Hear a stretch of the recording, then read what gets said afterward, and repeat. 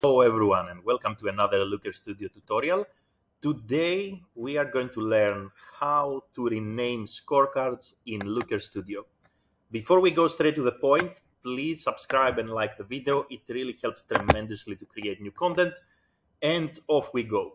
So here we are in Looker Studio. As usual, we're going to go and insert some scorecards and maybe data elements. So here we have the scorecard, and let's add a couple more just to give more examples. So how can you rename these scorecards? So let's say, for example, that you want to change the name, right? So if you want to change the name from views to whatever else you like, then you're going to go on the right hand side, and where it says metric, you're going to click on this little pen.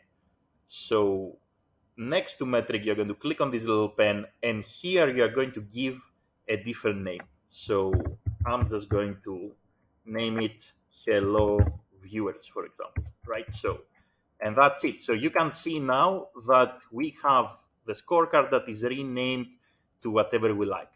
Now, why this is useful? Because, for example, sometimes other than scorecards, we have, let's say, other elements like drop-down lists. And maybe, for example, you need to have this filter here, and this filter, you want to actually customize it by country, right? So you want to actually click here and you want to select a country to focus on, for example, India or Philippines or Singapore.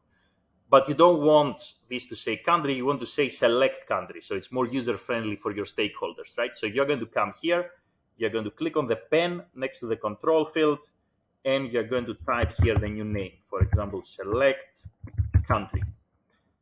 So always remember that whenever you have any scorecard or any data control or any filter or anything at all that you want to change the name of, you need to go on the right-hand side under the setup column, click on the little pen, and from here where it says name, you can actually come and you can type anything you want, right? So you can just type hello everyone or whatever, let's say, and therefore you're going to create a report that is a lot more user-friendly for your stakeholders.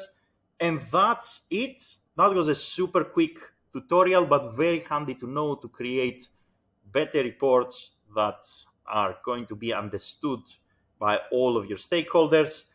Have a great day in any time zone. As usual, don't forget to subscribe, and see you in more Looker Studio video tutorials. Bye, everyone.